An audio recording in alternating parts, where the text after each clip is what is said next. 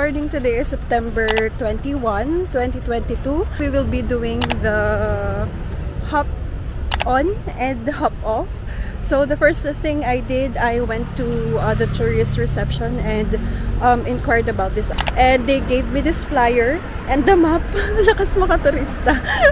Diba? Tourist for today. So I'll just go to the bus and she said that I will be paying there. So let's see what will happen for today's video. I hope you guys will enjoy. I'll try my best to make it exciting and sana hindi tayo mawala. So stay with me until the end of the video.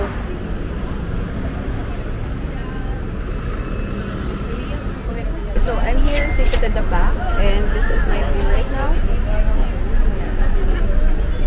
There are actually a lot of tourists. If you see there guys, doon ako nagbayad. They have like agents. So mabilis lang yung process niya.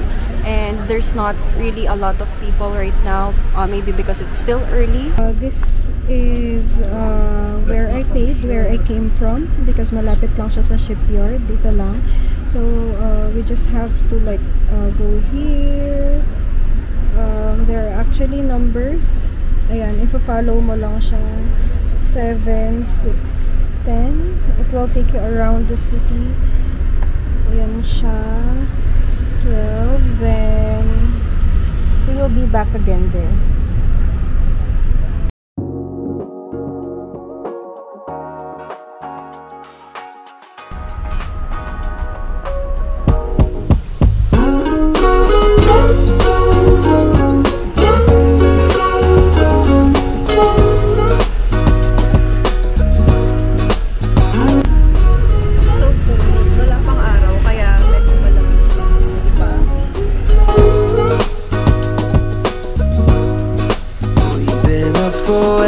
Too long, but I don't wanna come down.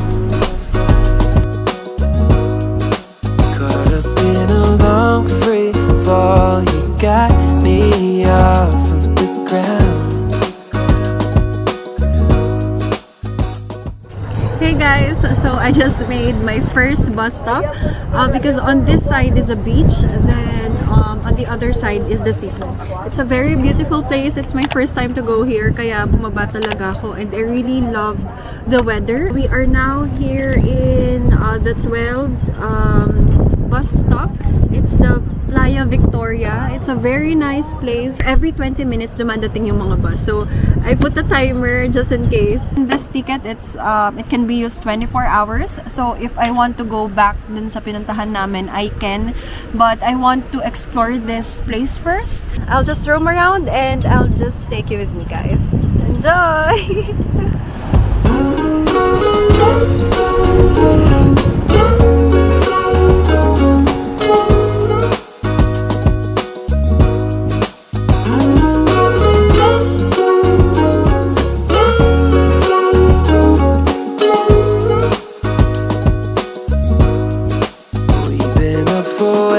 Too long, but I don't want. Okay, so enough of the beach kasi giniginaw na ako. So I have 4 minutes left. I set up my timer. Any minute now, the bus will arrive. So we are on bus stop number 12, Playa Victoria. So let's just wait for a few minutes. Maya-maya padating na yan yung shuttle. Here it is.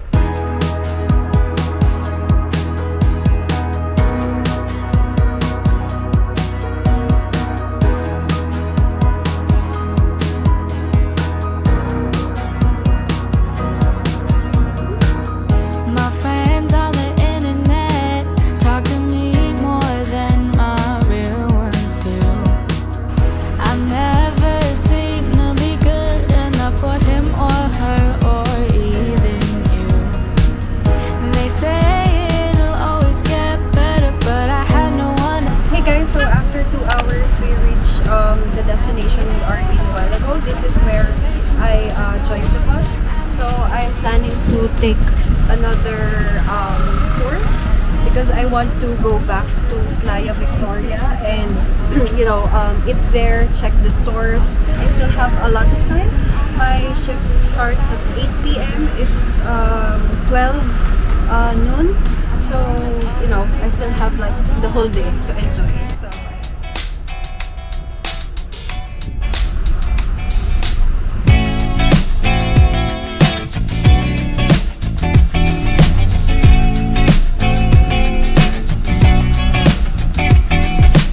what's it like inside your mind, my dear?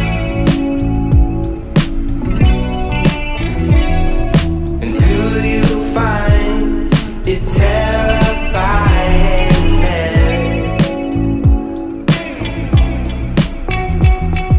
You always let me know, you always let me go my way. You always let me know, you never let it show my deed. hey guys, so I am walking right now. Bumaba ulit ako because like I said, inulit ko yung tour because I want to go back here in Playa Victoria. I have to remember this place because dun ulit ako sasakay dun sa bus stop na yon. What's it like inside your mind, my dear?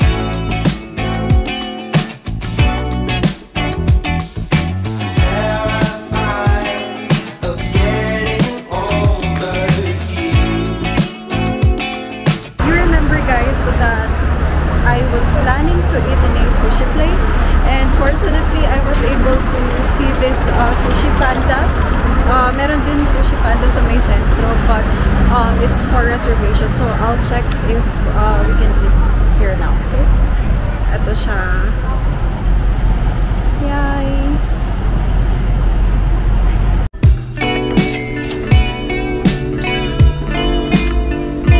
It's the way you call my name. It's the way. This is what I ordered. This is tempura, parang mga 4 or 5 euros. Then I have here salmon or sushi. This is 8 pieces for 8 euros. So,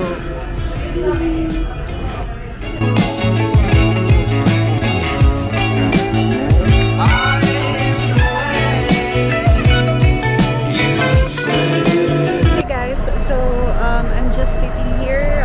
I just finished my lunch sa Sushi Panda. I tried to roam around in that place pero wala akong nakitang mall. So I'm just waiting for the bus. It should arrive a few minutes from now.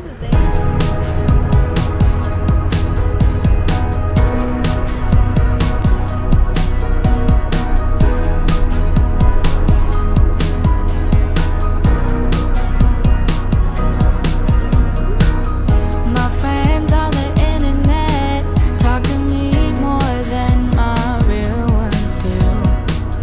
I never seem to be good enough for him or her. Now we are back here sa Centro. This is just near our ship. I'll show you guys our way kung paano yung ginagawa namin every time we go out of the ship. Pakita ko sa inyo yung dinadaanan namin when going to the center. So this part, this is where our ship is. Diyan naka-dry dock yung ship namin. So ayan, nilalakad namin siya guys. Parang sabi ng mga ka-work ko, 1 kilometer. Ganun siya kalayo from the centro. Pero okay pa din kasi naglalakad lang kami. Hindi na kami kailangan mag-taxi or what. On this side, this is the terminal, train station and bus station, which is kind of great. Kasi kalabas namin sa exit dito sa Navancia. We just have to cross the street. Then, ride this train going to San Fernando, Bahia Sur. That's the mall that we always go to. I just got off the bus. This is where the department store tourist, so let's check what's inside. Kasi guys, meron kami isang pinupuntahan na mall, which is San Fernando, Batia Sur. It's not that huge mall. Siguro, if I have time, I'll take you there para makita nyo kung ano yung pinupuntahan namin doon. They don't have like this branded stores or whatsoever.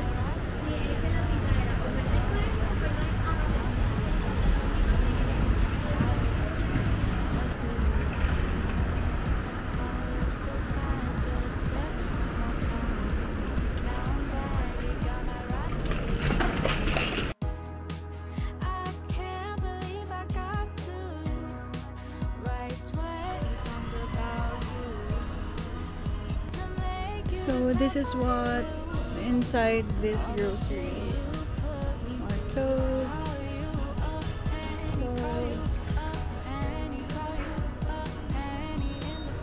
Para tong SM department store. Pag isa-search mo siya, literal na department store ang lalabas, hindi siya mall. So let's check what's here in the 3rd floor.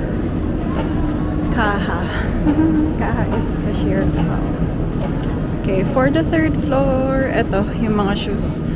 Finally, let's see if we can buy something.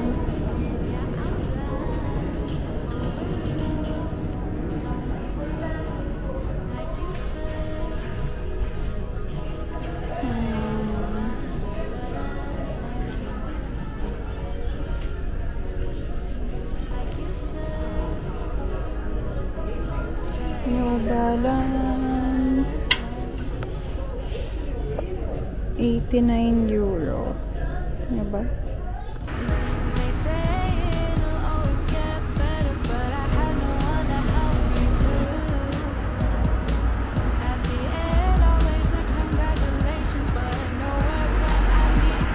Okay, so that's all for today's video. This will be the last part. Tapos na yung hop-on, hop-off bus adventure natin for today. For those who are here for like a week or maybe a month because of travel, work, this is a good experience. This city is very calm, it's very clean, it's very peaceful. Basta sobrang ganda niya, guys. Maybe that's the reason kasi nga hindi siya overpopulated, and it's a nice place for tourists who are looking for, you know, a city that's just very calm, very relaxing. I really suggest this hop-on, hop-off bus tour. I hope you guys enjoyed this video, and if you want to see a lot more, please don't forget to click the subscribe button and the notification bell so that you will be updated every time I have new uploads. Thank you so much for watching. I'll see you on my next video. Bye!